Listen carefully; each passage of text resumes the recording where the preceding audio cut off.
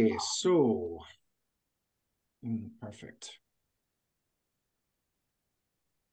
So what is today is about is your orientation to you as mentors by myself. I hope that soon Dr. Sayers will be joining us, maybe a couple of more mentors because we do have a number more who hopefully will be joining us. My name is Gyorgy Toth. I go by George. I've been involved with IASA and RIAS for a while, and IASA since I think must be 2000 since 2005 or something. So since I think the Ottawa Congress. So it's been a long time, and I've been in a variety of capacities, I know a number of you, and I really, really appreciate your kindness in volunteering to be mentors. I hope that our hopes, our dreams come true with the fact that hopefully that there will be some folks who will decide from the mentees to eventually run for office in IASA and RIAS, and hopefully they'll be our fellow officers or our successors. So I will be doing the orientation, and these are the two people who are sort of your contacts for the mentoring program. The mentoring program is officially called the IASA Emerging Scholar Fellowships Program. So we have now 15 fellows. I am one of the two liaisons, or one of the two coordinators. The other one is Dr. Jessica Sayers. She recently earned a PhD in comparative literature from the University of Edinburgh. She's currently on the jobs market, and so that she might be late because of that. So this is the what we will be talking about today. And so Yeah, sorry, basically, I connected a couple of minutes late, but I'm here. no worries, that's fine. That's great. I've just introduced you, so that's great. That's wonderful. And Jessica will be able to just pipe up anytime I forget anything or anything that actually is my approach is not the right one, or we should really, really consider um, different approaches, because she's the person who is really closest to the cohort of colleagues who are we were trying to mentor and help. So the more or less the first three parts, sections, the overview of the program, what you're being asked to do, and the code of conduct. I will be talking. I will be talking a lot. This comes from a lot of it is sort of my previous experience, my wisdom, whatnot. And then in the last part, hopefully we will have enough time for that, is will come from you. So I will basically be just asking you to share with us any best practices or tips and tricks from you, from your experience. You all have plenty of experience mentoring people in a variety of capacities. So I'm sure that you will have some ideas. Um, right. So the overview of the program. So basically, we are looking at these sort of, I put it in questions and answers. And so who is conducting this program? This is really it sounds, it's a fancy sounding program, but there's basically nobody behind it but myself and Jessica and yourselves. So we are conducting it. There's no equipment. There's no budget. There's very little budget for the scholars of for the emerging scholars forum. That might have a one-off budgets of at congresses, but otherwise, this is basically it. We are conducting it. Right, and you already know the two of us coordinators.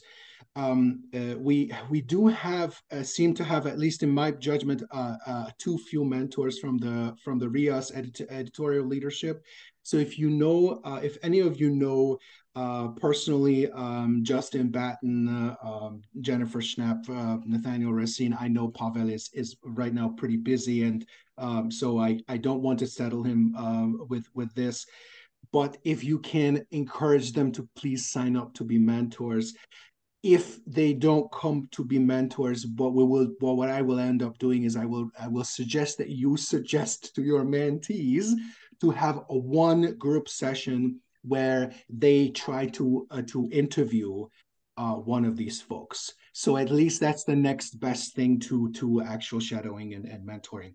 how long does this program last? The all of our fellows committed to or can commit to a 12 months period. You can make this more piecemeal, so maybe plan for half of it first, and then half of it next. So a 6 months, 6 months, whatever kind of plan you want to have as the um who this program is for is basically both for us officers at IASA and RIAS, and for our early career scholar colleagues. They are the IASA Emerging Scholar Fellows. In our application form, I defined, or I tried to get at early career less about how many years have you been out with a PhD already than what stage of transitioning into academia or entering into an academic job on the academic jobs market, and especially with the sort of end goal of achieving a permanent full-time academic job.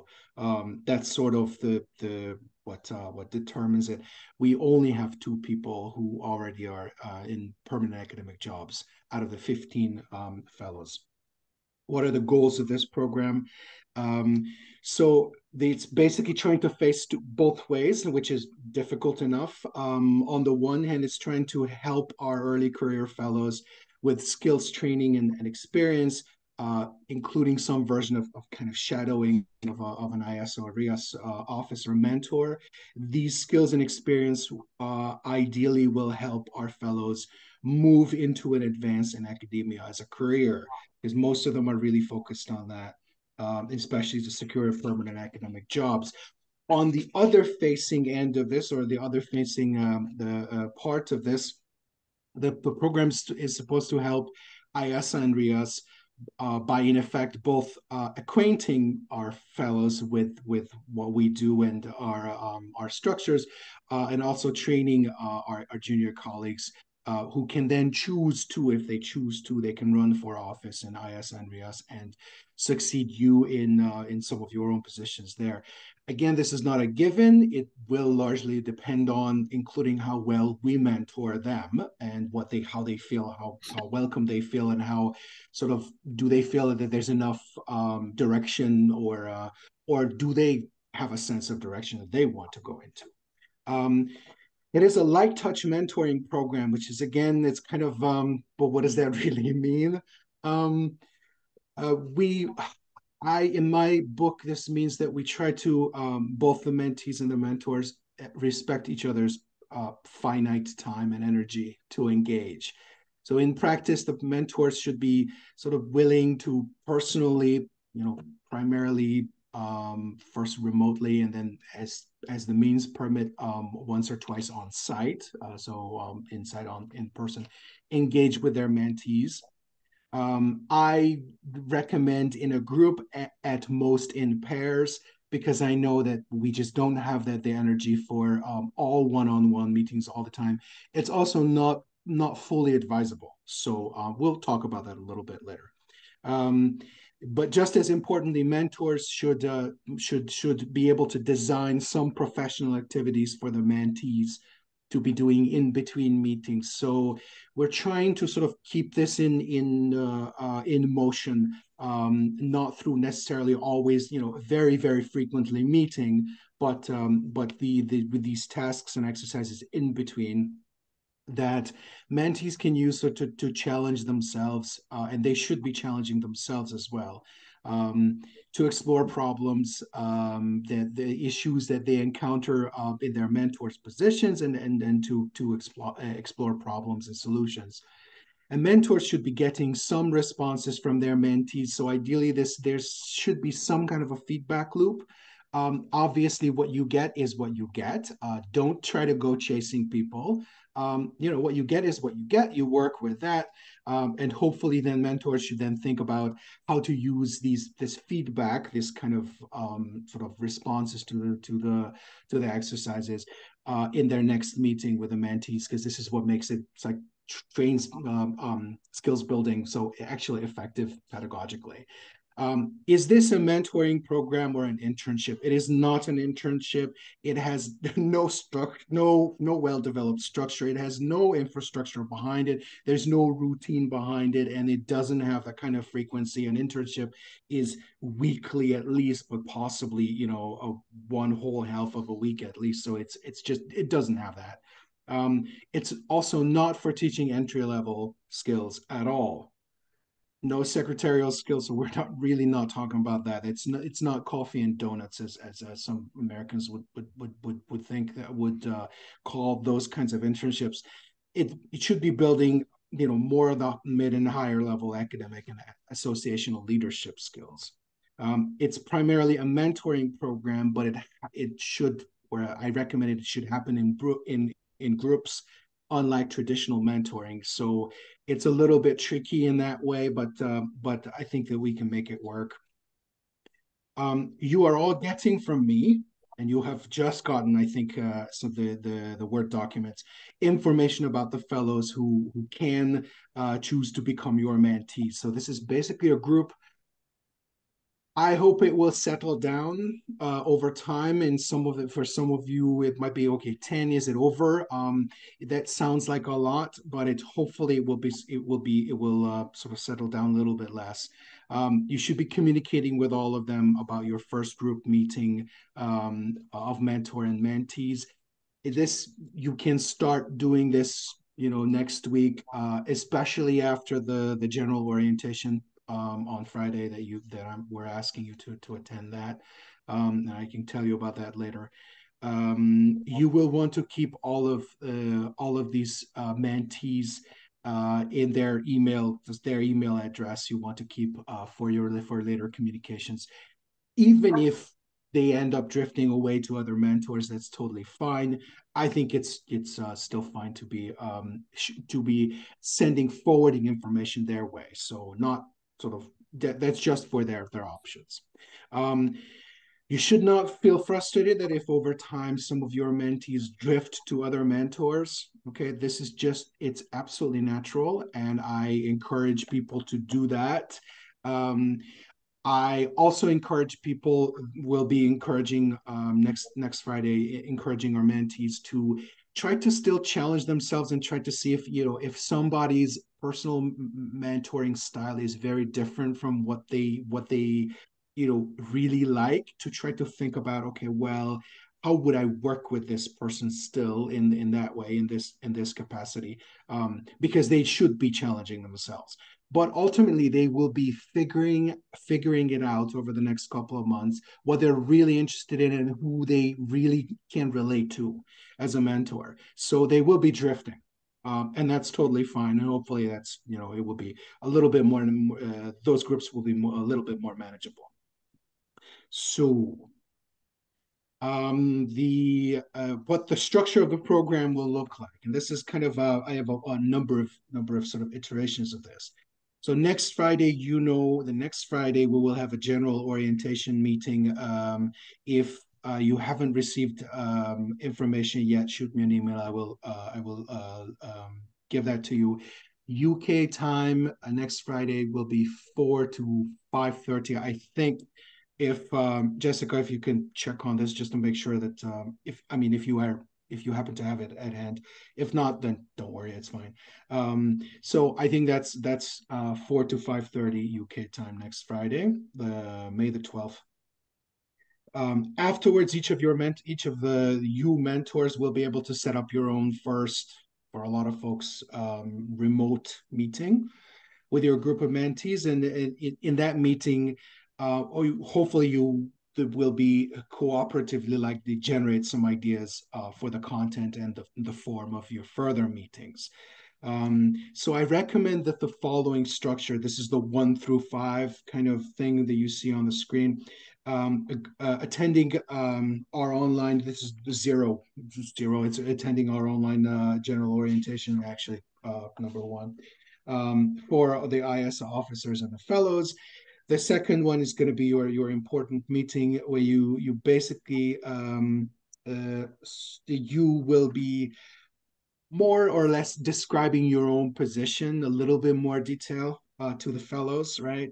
And then hopefully generate some ideas of like what they're most interested in, and you can sort of start thinking about that, of what sessions, what form, and what focus you want to put in with them over the following for the 12 months.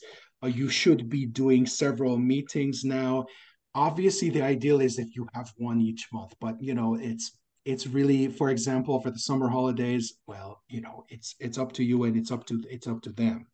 um, the structure for the so some structure with these meetings for the fellows to be learning from the mentor about their duties and their skills in their IASA positions, or their lack thereof, and I'll tell you about this as well. So it's including some exercises. So you should be thinking about, okay, well, if this is the topic that they're mostly interested in, or they're interested in the top three topics, for a session on this topic, what kind of exercise, pre-exercise, would I ask them to do, and how would I then be using that tool for discussion in that session? So it's kind of like set up a little bit of a pedagogical feedback loop in that sense. Um, right? And hopefully then that will help them to truly engage with the issues in your positions. And I think I'm down now at number 4. No, actually I have mixed this up in myself, but that's fine. Um, there should be one, actually, this is number 4. There should be one of these sessions should be a little bit more self-reflexive. This could be a health time session, where you basically ask them something like, okay, well, you think about it and write a couple of paragraphs about what you have learned so far, what you have been, frustrated with so far. What skills can you identify that you have started to acquire, that you would like to acquire more, and so on and so on. So think about, so get them to think about what the process itself. It's a little bit at the mental level. Um, and then finally, hopefully, what I'm hoping you will be able to do is that all of you will be able to go to the IASA World Congress, or and then actually meet your mentees there, as many as you possibly can. So you will want to be, and this is why I think this is something important, of how this program relates to the World Congress in Katowice, Poland, in September. Um, it is up to you and your mentees to about how you will want to use the Congress for your purposes of mentoring. I would encourage you to do that, to basically be thinking about, okay, you want to be able to use it. Um, this should be a priority, or I recommend it as a priority, because it is a really important opportunity for you to meet several of your mentees in person and help them gain crucial skills for their career. So the abstract submission deadline at this point is May the 30th.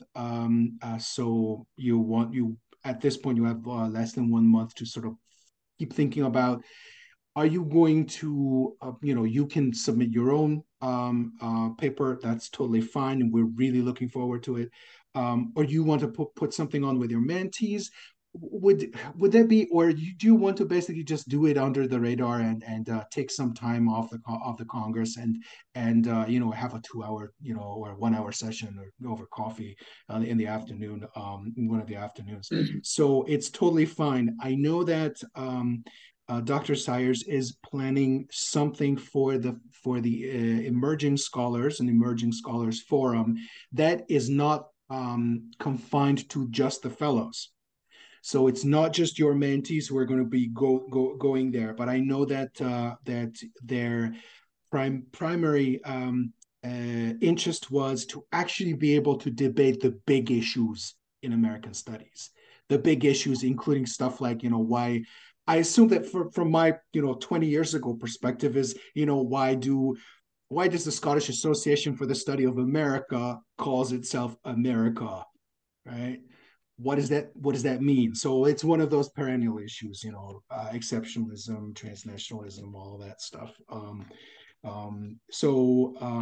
That will be probably that will be on the program, and I know that Jessica will be working on that.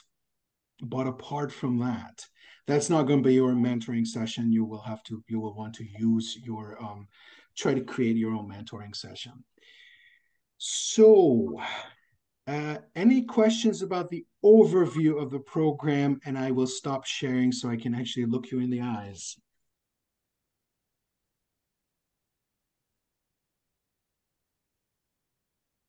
Because if not, then I'll just race on. Yes, Yes. I have Yes. a question about the last point, Mm-hmm. conference. What do you mean organizing instead of submitting a proposal, sending a proposal about a session, or it's something that we will organize it together? I think it's totally up to you. So I think that what gets people to the Congress is if they all send in their own paper abstracts, and that doesn't have to be in a single panel for all your mentees and whatever. So everybody should be sending in. That's the first thing. We should basically be treating our mentees as, and I know that I will see you at the Congress, right? Yes, I'm coming. Remember, Yes, no, I will, yeah. no, you don't have to. There's no But onus on you to be doing anything in the program. You can yes, basically just make sure that you're thinking of yes, this. Okay, and we will meet at yes, the Congress, and try to take set aside maybe an hour for yourself to just meet with your mentees, because I think there's especially in the light of the 2 years that much of 2 years fell out of their training because of the pandemic. So we're talking about folks who, like us, but they are early career folks. So in the early career stage, in-person trust building and networking is incredibly important, right?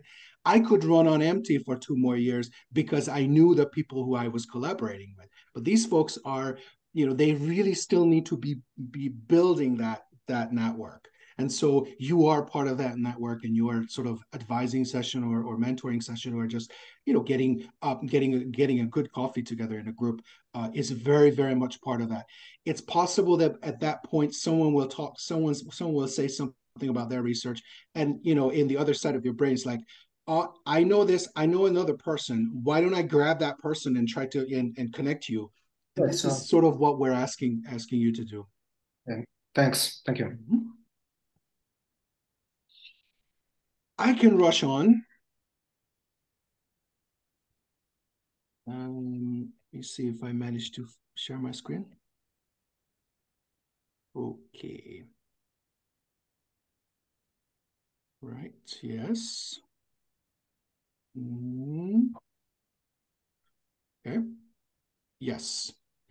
I don't know if you want this. I've basically I would be saying the same thing as I've written to you already. The general characterization of what's the breakdown of our in terms of numbers of our fellows.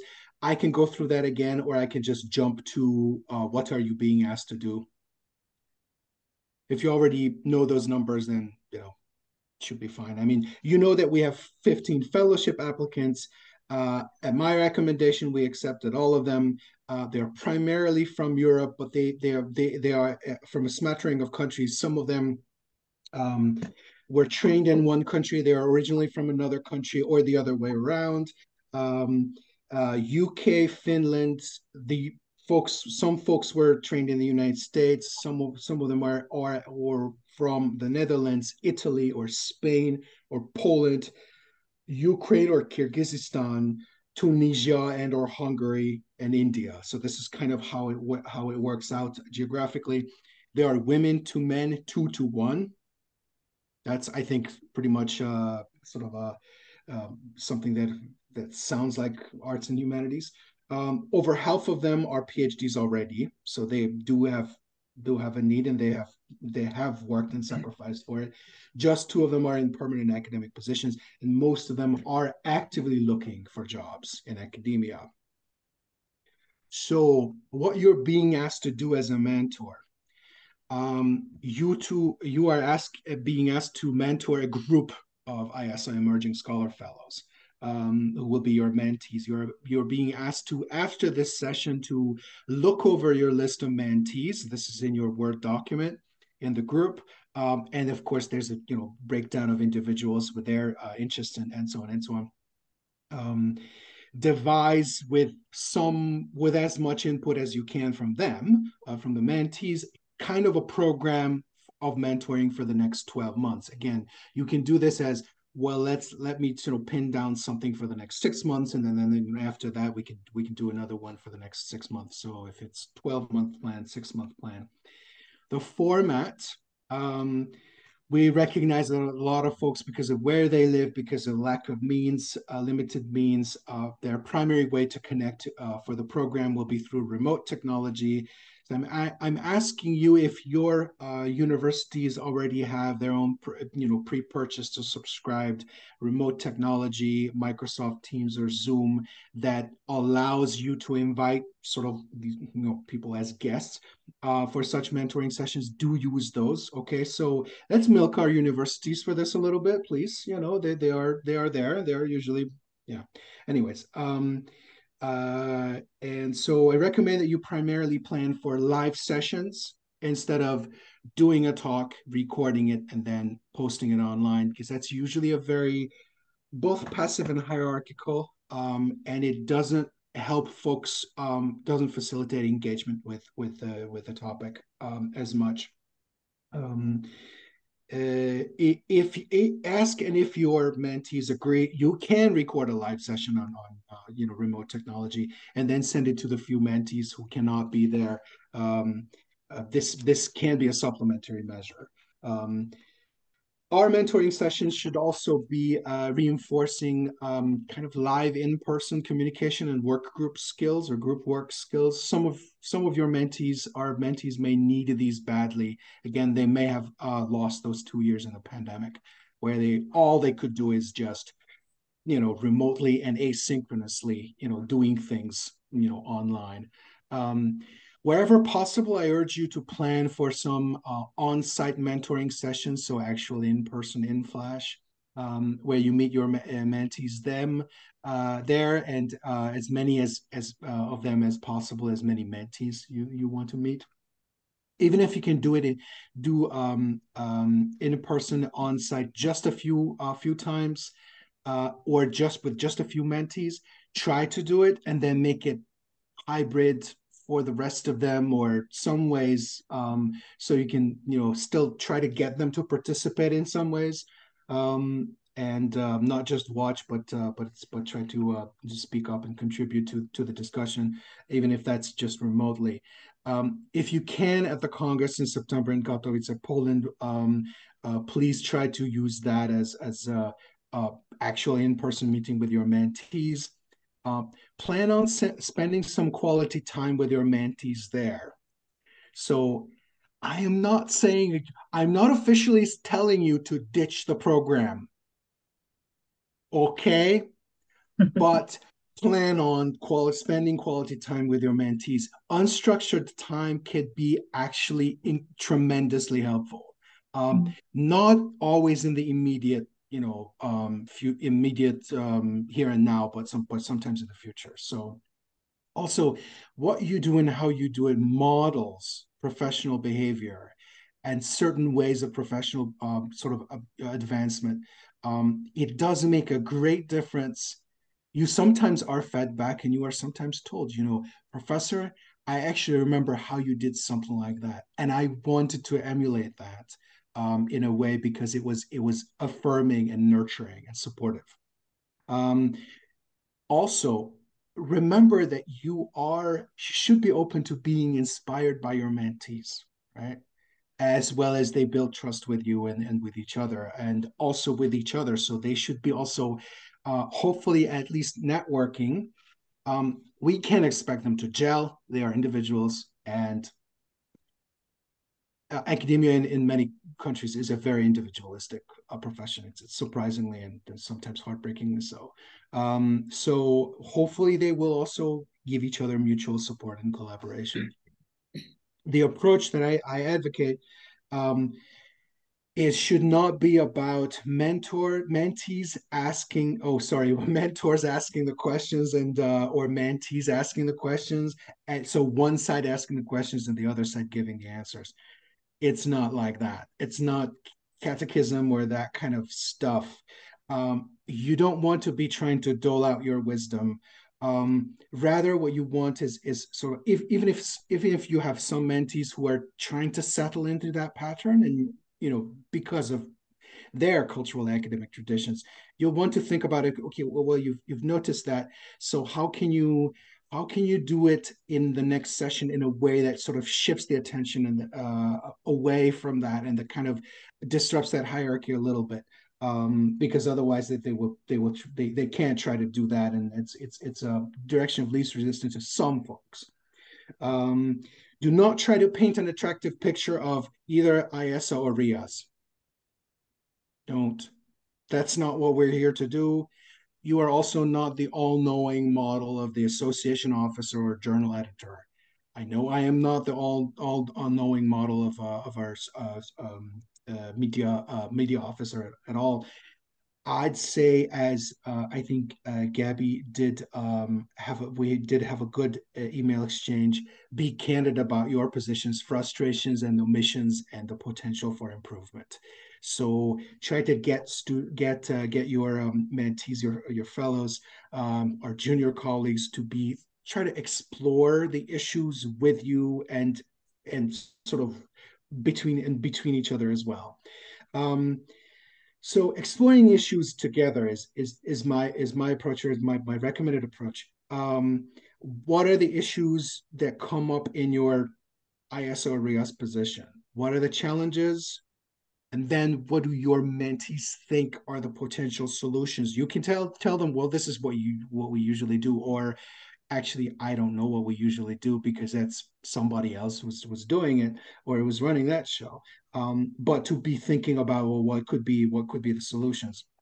It's actually helpful for you to be able to say that you do not know the answer to a question, because you immediately can turn it around and say, so what do you think? What do you think? What are the options for an officer to be doing, to be responding to this, and in what ways?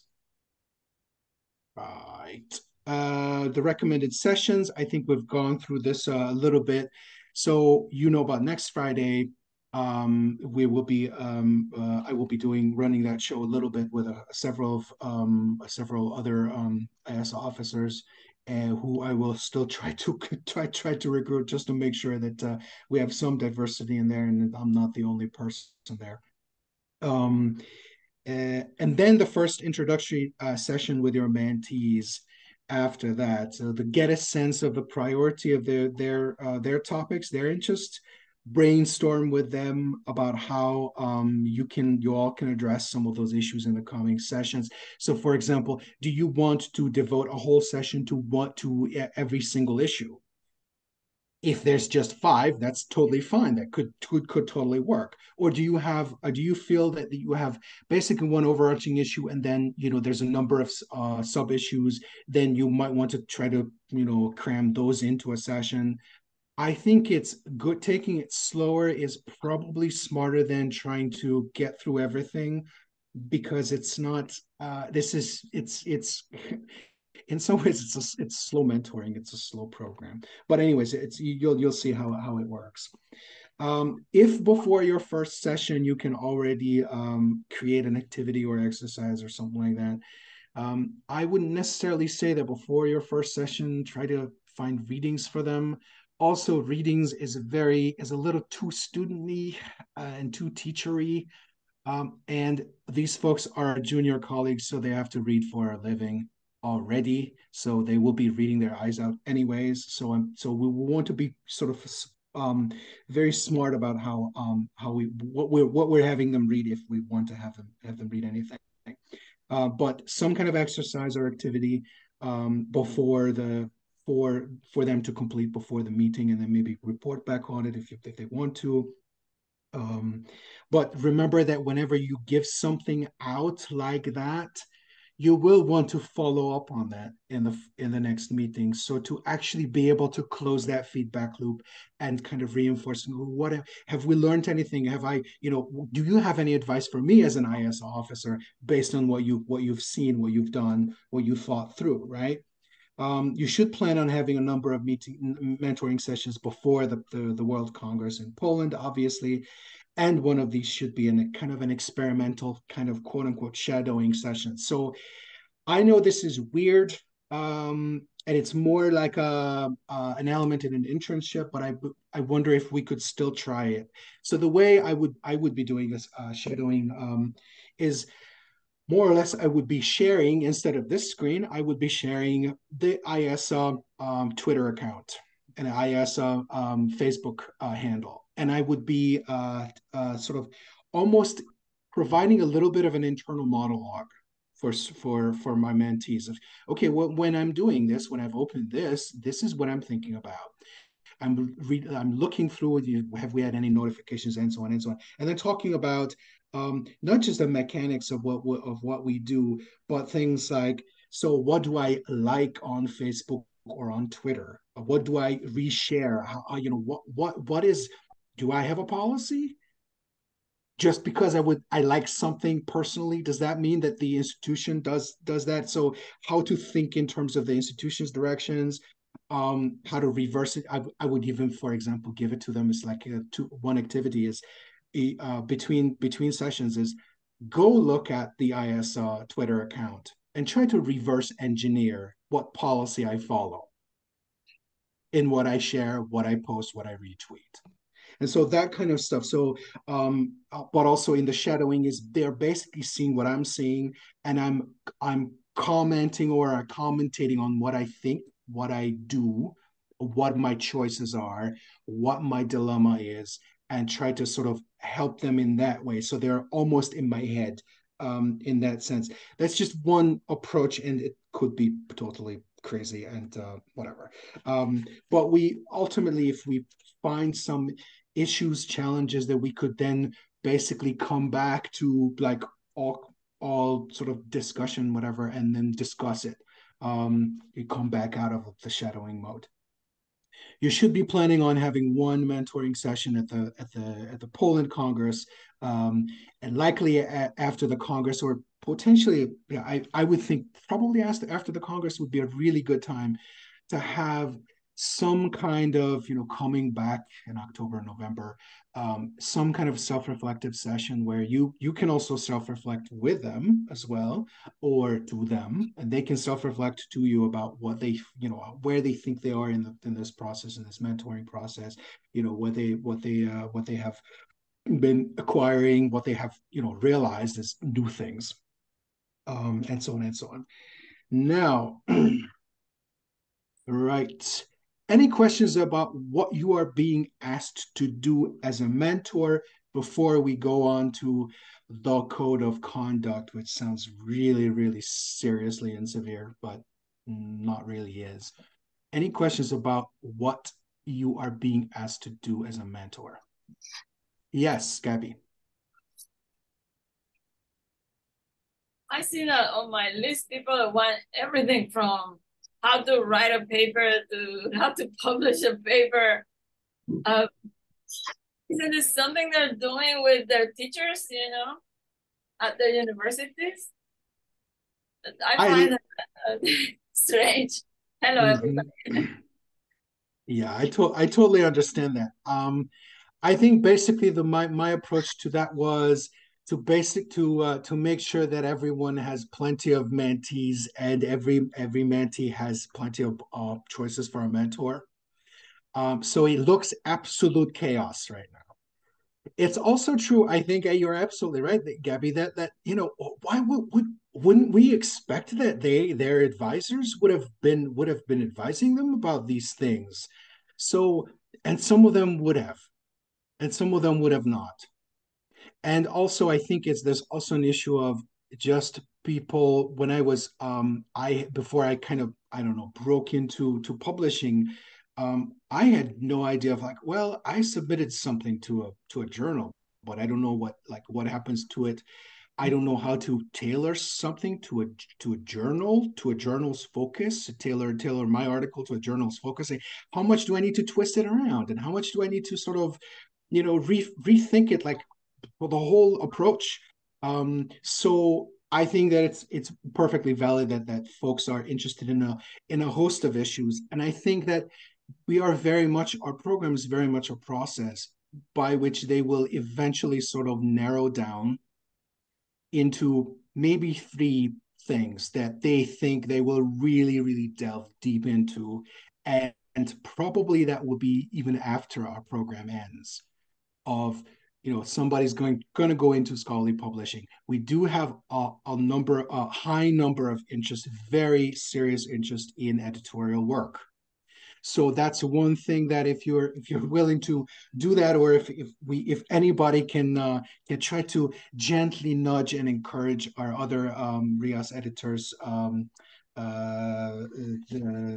it Dr. Batten, Dr. Schnapp, and Dr. I think Racine, to sort of come on board and try and do some mentoring. That would be great, because the issue right now is, as far as I can see it from my historical perspective, right, of Rias, is that now there's interest, and there are people who are really interested in starting to engage and learn that kind of editorial work. We need people who then now are taking them on and are not being crushed by that workload, by that sort of mentoring stuff, because then we could really have a couple of good matches, and all we need is a few good matches, right, of people who are really get with it and really want to engage. We do have quite a number of people who are seriously interested in publishing. I think it's obvious that they realize that the Rias would be a great tool for their professional advancement as well. Any other questions? Um, Yes. yes. From my perspective, I understand this program as a kind of preparation for those students or colleagues to eventually, play a role in IASA. Am I correct? Right. It is one of the functions. Right. I personally only have very limited experience with IASA, and I feel that I can contribute very little in terms of, the role I played here. So I was just wondering whether there will be more kind of experienced, long-standing IASA members who would perhaps contribute to this mentoring program as well. And I'm also wondering, apart from what I have just mentioned, I think Gabriel did mention that maybe those PhD students were more interested in, publishing their own papers, right? Are there any concerns, in terms of job seeking? For example, I know, in my university, we are offering job opportunities to, PhD students with overseas education background to come and to teach in my department. So should these information also be helpful to them? Yes, absolutely. Absolutely. Mm-hmm. Whatever you see as relevant information, but always remember that they have a variety of stages. So some of them are early years PhDs. So basically just the first 3 years of their PhD programs. Some of them are imminent. They're getting their PhDs imminently. So that's last couple of months. Some of them are out with a PhD for a few years and are looking for jobs. So think of the variety of phases, but you can also just send something over to say and say, for those of you who this is too early yet, just put this on your calendar and try to feed it into your calendar, because any good person should have a calendar of these are the opportunities, and when I get closer to it, I should be applying to these things. So in that way, that's good. The other thing that I wanted to say is, just because you haven't done that much in IASA, it doesn't mean that you don't have relevant experience. In fact, our mentees and our fellows would probably be very, very interested in your all kinds of other experience that you have. So absolutely. Thank you. Thank you, Gabby. And we'll follow up. Gabriel. Absolutely. So otherwise I can talk about code of, sorry, yep. George, Yes. I have a question. Apologies, everyone. I'm in my pajamas because it's 2 a.m. here. I'm sorry, and thank you so much for attending. I'm in New Zealand. I thank you for that. That last question was exactly one of mine. So I'm an officer in our Australasian American Studies Association, so I could talk about that, but obviously I'm not doing IASA leadership at all. So, and a number of the people you sent me are interested in conference organizing. So it seems like it'd be better to quickly get them onto helping with the Congress. So just wanted to put that on. Also, I am not going to be able to get to the Congress. So is that a issue? I don't think it's an issue. I think if your mentees know that, that's still totally fine. I think that if I was one of the mentees, and I will impress upon them to keep an open mind, I would be really, really interested to learn about the Australian New Zealand American Studies Association, how things are done there, what the structures are there, and so on and so on. So it's I think it would really, really enrich them. And what was the other thing you were saying? Oh no, just about the not being able to get to Poland. Sure. Well, that's how it works. No problem. Of course, absolutely. I think they would still be very, very lucky to have you. Okay, so and then last but not least, how many mentors are there, and how have you decided to distribute them? Because you just sent me a list of 7, and I'm just really concerned that I'm not going to be able to look after all of them. It's not going to be a one-on-one mentoring as we know it from our traditions. This is going to be sort of group folks, you meeting them in groups, at most, with a pair. Basically what I didn't do that much weeding and that much selection. I basically put everybody into groups, trying to match with everybody's any interest. So some mentees doubling up? Like, do they have several mentors? Yes. So what's currently visible to you is an absolute chaos, with you having too many mentees, and what's currently going to be visible to mentees is chaos of, like, you could have any of 6 mentors. What are you going to do? And I will basically just bank on telling them, you need to sort of taste, get the first session with a number of mentors, and see who is going to be zooming in on your interest, and who you feel compatible with, but also try to sort of challenge yourself of it. Try to stick with somebody who you might not feel fully compatible with. So I'm banking on them drifting a little bit, and so for folks numbers to become more manageable over time. But again, there's just no way that you can manage 6, 10, 12 mentees in that way. So you'll want to be planning on this in the best way that you know how, and do not settle yourself with a crushing workload about this.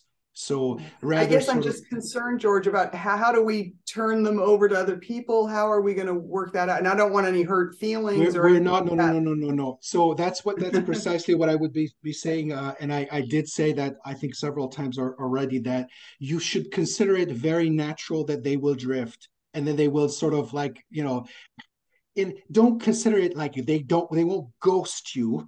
If it feels like ghosting, I'm not worried about my feelings. I'm worried about no. Ultimately, and it's not your work to try to turn them over to anybody. What you can do is you can suggest that, actually, it sounds like your interests might work better with that person, but don't try to push them over or whatever. We need to basically trust that they will be they will be drifting as they are in the process of figuring out, okay, well, this looks like a good person, an interesting person. They have an interesting perspective. They seem to be focusing on some of the stuff that I'm interested in. So they there should be plenty of opportunities for them to stick. If they just stick with a few people, then there will be more than enough for them. So again, it's possible that I haven't thought this through well, and I will be the first to admit if this doesn't work, then obviously we'll need to figure something out. I've been trying to get more people to mentor, but there's only so much that you can do. So if I'm not getting, even responses to my emails from some of the RIAS editorship, then Pavel, I assume is on vacation. He's on research leave, so I'm trying not to bother him. But if somebody doesn't even respond to me, that's all I can do. So how many mentors do we have? I think at this point we have about six. I think it's six. Okay. Yeah, I think it's six. Okay.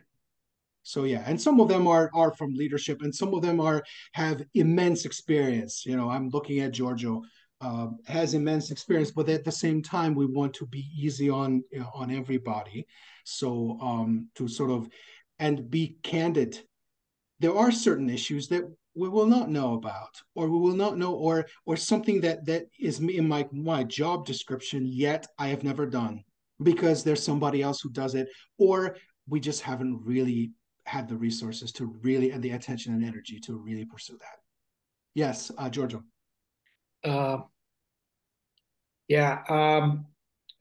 I just wanted to reassure Jennifer. I have like 15 people on my list, and obviously I don't expect all of them to stick with me. Also because I have taken a quick look at their profiles, and there are certain things they're interested in, which obviously I have very little to say about. I mean, I don't think there are certain areas that they're interested in that would overlap with any of my experience. I do have a vast experience simply because I'm old, and also because I've been for a long time with the IASA. I've been the president for 2 rounds. I was vice president when Jane Desmond was president. So I've had, many years in a position of so-called leadership. So there's a lot I can say about the way IASA works, and also a lot of I can say about how it doesn't work.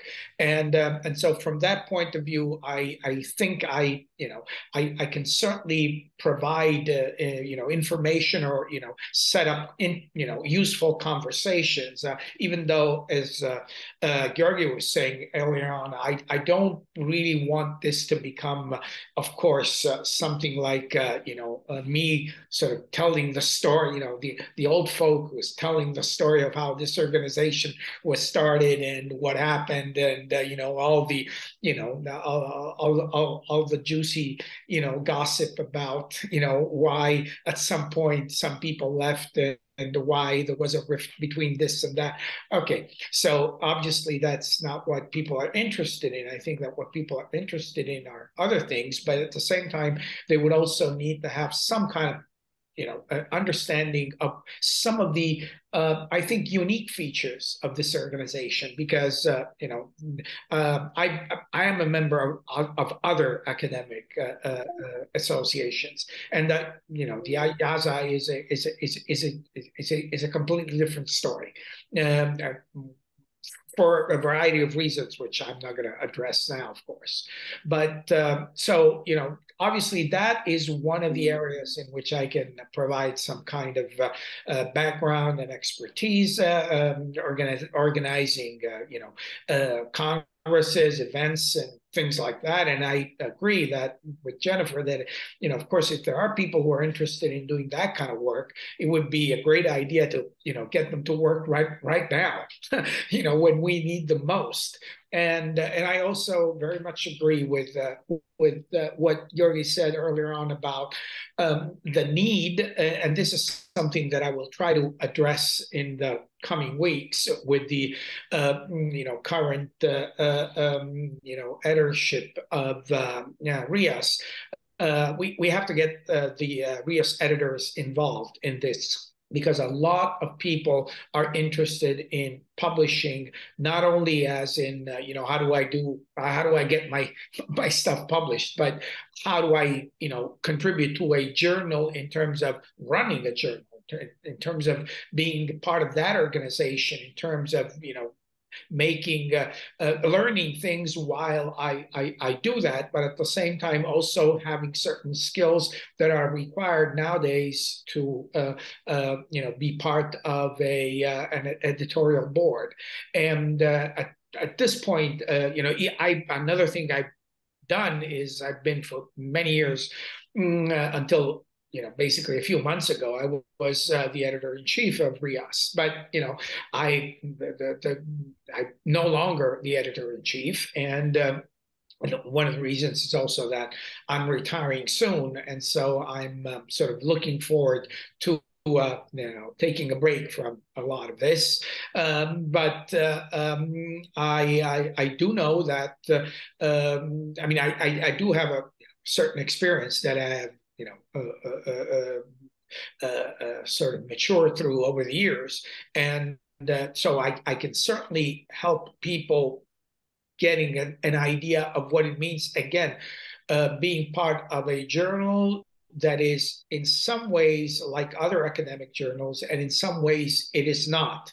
And that partly has to do with the fact that it is the journal of the IASA, which, as I said earlier on, is to some extent a different kind of academic association.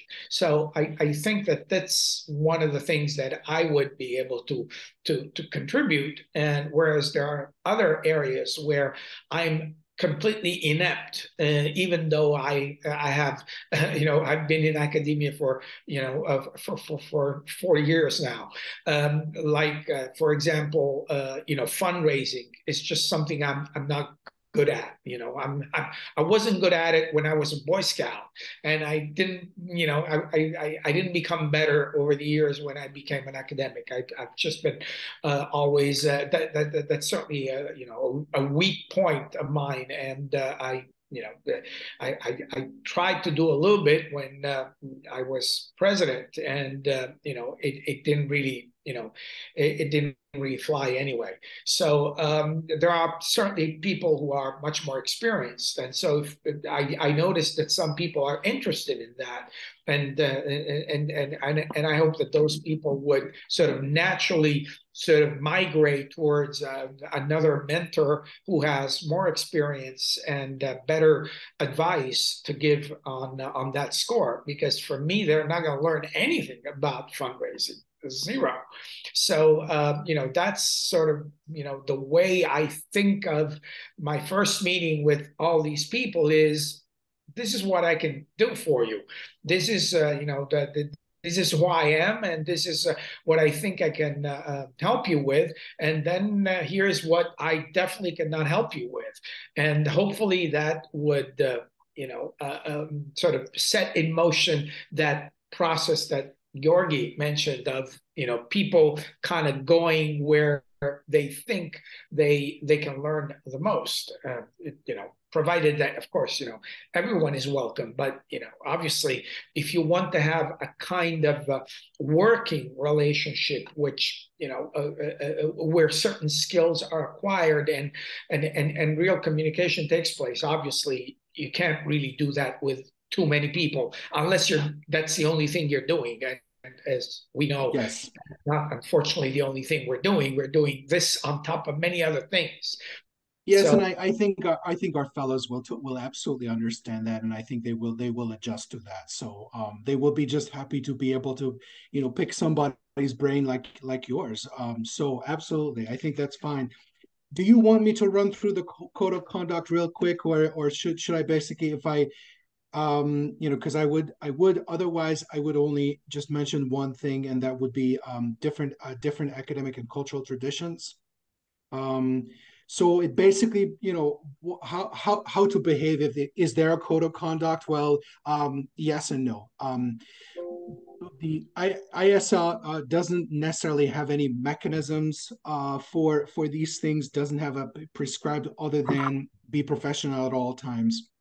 And I would say that we need to account for, or we need to be prepared to give the benefit of the doubt to each other about the different academic traditions that we're coming from, and some of these are culturally influenced. So while some of us might have been trained in like postmodern U.S. Influenced scholarship, others are coming from places where our training structures were still very hierarchical, and very much expected to basically be, in terms of information, and then information, some of it is could have been part of rote memorization and examination and that kind of stuff. So I would say that in general, and some of us will also come from, have been to places where people are hyper aware of diversity, and really great value in diversity and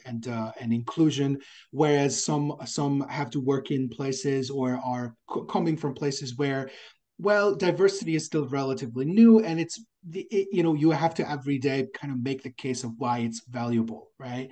Why is it important for, to make way for folks who are more diverse than the usual middle class, middle-aged men in academia who developed the whole of academia and Western academia and ways of knowing. So we'll want to be, when we sense, when any of you sense an issue, frustration, a challenge, a problem with any of your mentees, or when they with you, give the benefit of the doubt to the person and try to start with assuming that it's possibly an intercultural miscommunication, could be, or it's something is informed by the variety of cultures and academic traditions that people come from, because then we can discuss those things as opposed to each other's personalities, right?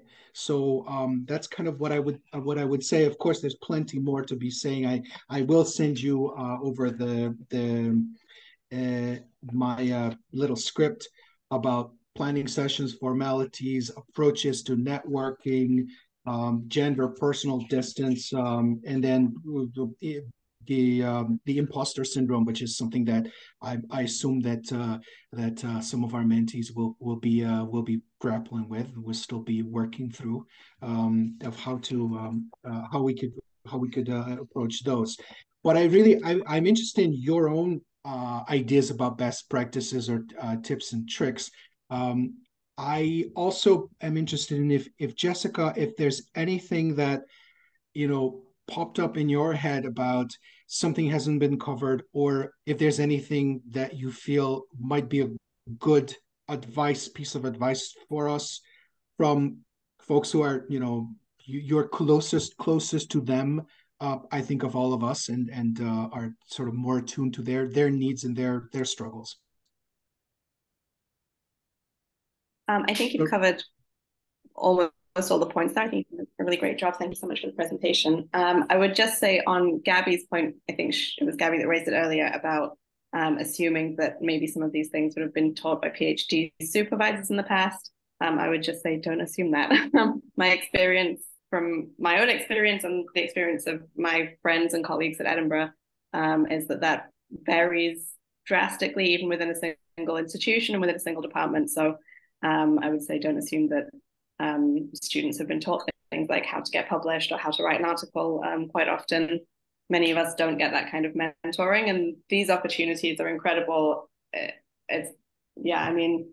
Certainly you can't fill in for gaps that people have experienced in their own past, but if you have the opportunity to offer advice on how RIAS publishes or how IASA works with these things, that can be really helpful, and it can make a huge difference to some of the mentees who maybe haven't had that before. And even for those who have, getting it from a different context or understanding how it works in a different country or a different publication, that's really helpful as well. That would be my only addition. Thank you. Several of our national associations in related to American Studies are really, really focused on trying to give additional training and workshops to postgraduate students and early career folks. So that's why I'm not asking any of you to say, can you please put on a workshop on, scholarly publishing or, on the job search? Because those things are actually, there's even now even remotely, there's remote opportunities for early career folks to be tuning into those. So I suspect that they're actually probably getting a whole lot of opportunities, but those tend to be structured and they tend to be sort of put on by the British Association for American Studies on, scholarly publishing, how to turn your PhD into a book, that kind of stuff. So they hopefully they're getting those. What they're not getting is a little bit more of like sort of, okay, well, this is my thought process. This is what I do in my position, and they're definitely not.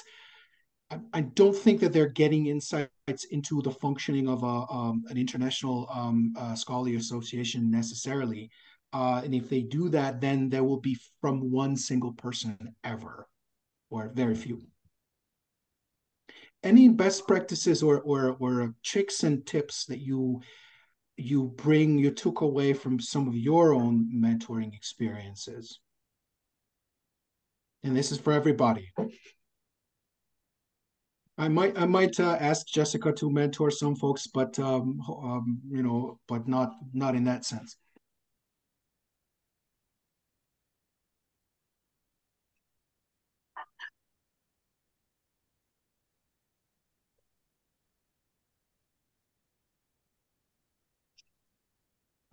My experience in general is that you basically can make offers, but don't push. The other person will basically figure out if they're interested in doing that or not, and they need to be setting their own terms of how much you want to engage with your knowledge, with your mind, with your skill sets. And some things they will totally engage with, and they will be like going and diving into it and absolutely doing it, and other things will just no, not this time. They also probably a lot of them are quite overworked anyways, so they'll need to be making some hard decisions.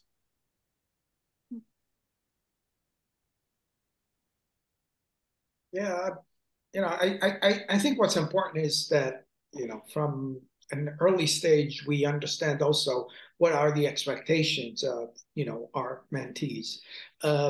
What do they expect from, this experience in general, and of course from, the mentor that they choose to work most closely with, also in particular, but in general, how they see this as contributing to their formation as a young scholar, and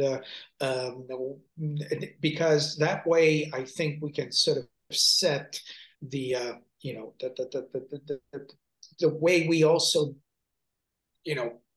think of the activities, for example, that we want to carry out with them, the kind of things that we want to bring to discuss with them, and the kind of exercises, as you said, that we might want to assign to the mentees. If we have a clear understanding from the very beginning of what is expected, I think it's and of course vice versa, what we can, as I said earlier on, what we can offer them. I think we can have a clear understanding from an early stage of how this can be beneficial to both, because obviously I'm doing this with the idea that as Gyorgy said, even though I'm basically done with my career, but I still want to be inspired by by younger people, even at such a late stage. And because of course, I'm interested in understanding also how there's a real in my case especially a real generational gap, because I'm looking forward to my pension essentially. So I'll be out of academia in a year, and there isn't really much that I have to look forward to in that sense or in that area. But at the same time, I am interested in what people who are entering academia now expect from not only from me or from us or from the IASA, but just from their experience in general at a time when we know that the work we do or we have been doing is not as fashionable or as easily accepted or taken for granted as it may have been way back when some of us started with this profession. So the one thing I've been thinking about this. So instead of me forwarding to you all mentors the materials, the application form and the cover letter from your mentees, what I would rather say is to be able to sort of be more careful in handling that information is if you contact your mentees and say, you have the choice. It would help me greatly if you sent me the application form that you filled out and your cover letter. You can change it as you wish, but what I'm trying to get a sense of generally what you're interested in. Again, what you will find is most likely is I've distilled the information. I took the information from there, basically distilled it into bullet points and basically put it into your Word document. But obviously it still gives you a better feel for the personality and the greater context of where they come from. Yes, Bilge. Well, please treat my suggestion as just a brainstorming, and it just came about to me as Professor Mariani was explaining. Would you think it would be better for the first session, instead of us meeting with our designated people or designated people, why don't we have a session where Professor Mariani could talk about the juicy stuff of how IASA came about and what they did and what was what is different in. I was hoping that he would do that in our general orientation next Friday, if he's so we willing will also to. hear that. But or should we? Yeah, I mean, I know that it's we will need to keep it to some time. So that's just a question. We could. I mean, it depends on him too, right? So we don't want to settle him with over workload, but obviously, if he's willing to do that for maybe 14 minutes and then question answer, we can put on an extra session after our general orientation. It's usually just a question of would it work out for him? Would it work out for some of our mentors as well? Because you would want to be there because you're actually you have your own slice of the last 20 years. You may have 5 years or 10 years, and he's basically seen it, most of it go down. So and then how much the mentees can do that. But yeah, that is a great idea, just in itself. Yeah, I mean, we could try to get together. And of course, it's very difficult because folks have their lives and their health and all that. So we could try to get him together with Jane, with Jalal, and basically once you put those three people in the room together, you basically have IASA unfolding and deconstructing itself too, which is brilliant stuff. Then again, though, we need to remember that the articulation of not from our current applicants, but from all the various other emerging scholars who Jessica asked. The articulation was they would like to be able to slug this out themselves. They would like to be able to get into it and talk and ask questions amongst themselves, because they are the cohort who are going to put their mark on the next 20 years. So I don't know. I don't know if that's any answering. Well, exactly, but wouldn't it be nice to know where it started from? So I mean, I would be. I mean, I was amazed to hear the stories when I first started coming. And when I first heard, because those were my questions. It's like, what makes this association different? I think that what we could do is have, if Giorgio is okay to speak, briefly, next Friday, during the orientation, and I will send over to you the structure there. Then to do that, and then we can ask your mentees if they have an interest in having like a full session on just that. I myself will also do an American Studies time machine, history time machine.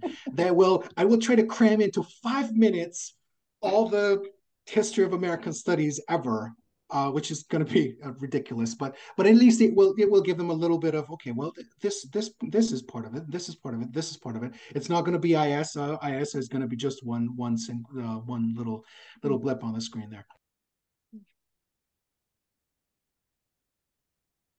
Sure. I mean, I'll be happy to do a, very short sort of presentation if you want me to, which, would, as you said, be very, very brief. And then if people are more interested and, they want to learn more or they want to talk more about this, then I'd be happy to, have an extra session or whatever, that'd be fine. And of course, I mean, the reason is, on the one hand, of course, to sort of understand where we're coming from, what we've done so far, and all that. But, from my perspective, I think the most interesting thing is to offer this information so that people can bring their own sense of what they expect an international organization to do, because obviously we don't want to just reproduce the old model, and I'm not carrying the tables of the law, so that people know what they will have to do. I mean, the idea is simply, this is where we come from, this is how it started, this is how it developed, but what do you think you want to do with this? The spirit may be similar, but the way it is going to unfold obviously has to be different, because we live in a different world. I mean, one thing I've learned over all these years is that this world keeps changing at a very, very fast pace. Mm-hmm. And it's obviously a truism, but it's just, constantly full of surprises. and so you really have to sort of reprogram yourself constantly. Exactly. Oops, I think ultimately there will be some sort of delicate kind of communication going on between mentors and mentees about sort of what is expected and what is doable. And I think it's important. They will definitely understand your limitations. Do let them know. I think also at the same time, do let them know that they should be proactive. So they shouldn't think that you are a distant professor somewhere and they shouldn't ever bother you because you're just so busy with everything else. Well, we have our own motivations. Some of us are also, some of us may be even paid for something like this, or this might be part of our job, right? And ultimately it is, we are driven from things inside to be doing this too in some ways. Obviously, yeah. So they should be proactive and they should be engaging, and then that they should be engaging with each other as well. I wanted to address Jennifer's question, I think, and it might be also Gabby's. So it looks like some folks who are in your group are actually interested in stuff that you don't necessarily do, or the immediate need would be for them to be doing something else. I have plans and I will need to basically be contacting the people. So I have plans to suggest that some of your mentees be seconded. So this is apparently something that the UK does sometimes. So basically, to be able to be an addition to the organizing team of both World Congresses and the next coming up World Congress, as well as the RIAS editorial board. So I am hoping that that also will take some pressure off of you in terms of numbers, because they will have, once someone is actually integrated into the organizing team of the World Congress, they're going to be probably in over their heads. I mean, hopefully in a good way.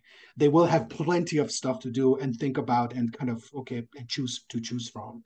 So we do have some things that are quite pressing needs, yet at the same time it's important for those organizers and those editors to sort of realize that we're not talking about we're just getting free labor.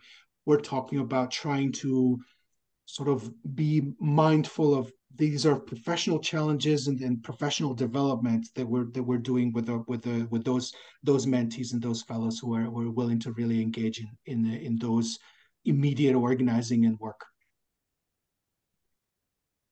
Anything else? Because I'm aware that we've gone almost half hour over time, so we need to be letting you go.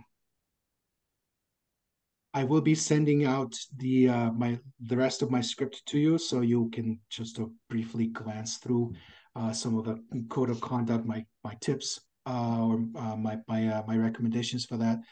And then I will be bothering people who I will be interested in speaking at next Friday's orientation. If you can, obviously, I can only imagine how difficult it is from different from that far time zones.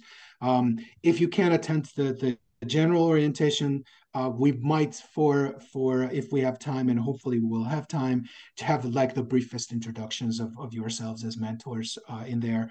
Obviously, the focus will be on sort of figuring out or helping mentees understand what this is about, because it can be quite bewildering for them, probably even more than for you. So anyway, so I'll be in touch, and I'll be bothering people.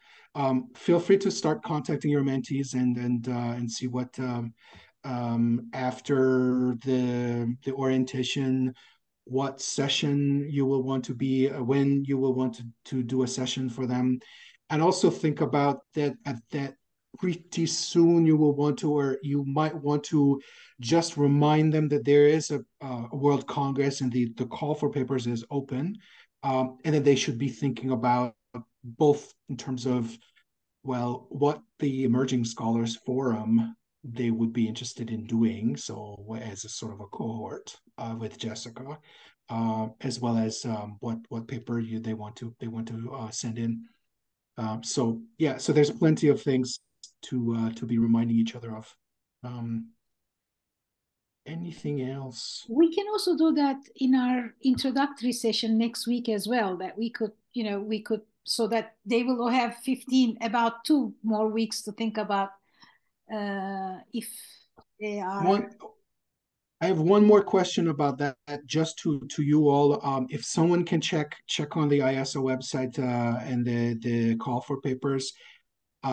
For the last, I think, day, my browser hasn't been able to load it. So if you can, if 31st, someone, I think 31st of May.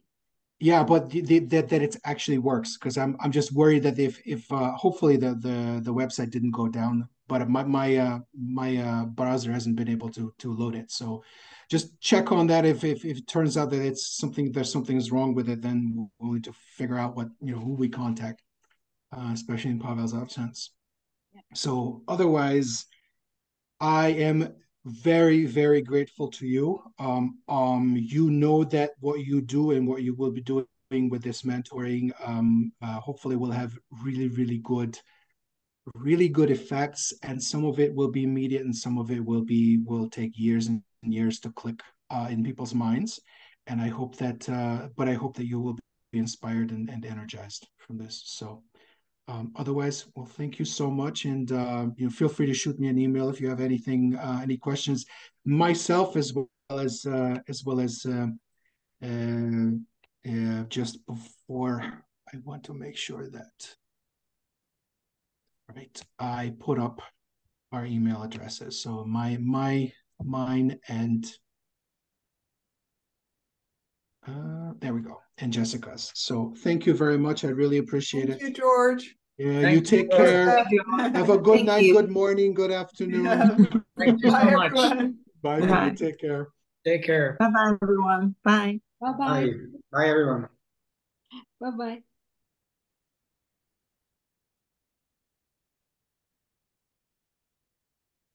Okay. I can stop sharing, stop recording now, right? Yep. Where did I do that? Okay. Okay.